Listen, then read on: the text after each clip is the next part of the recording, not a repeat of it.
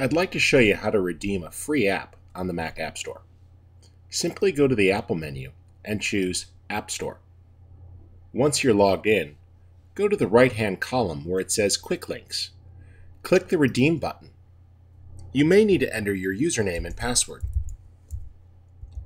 Now, click in the code field and paste the code that we've given you. Click the Redeem button to purchase the app. You won't be charged.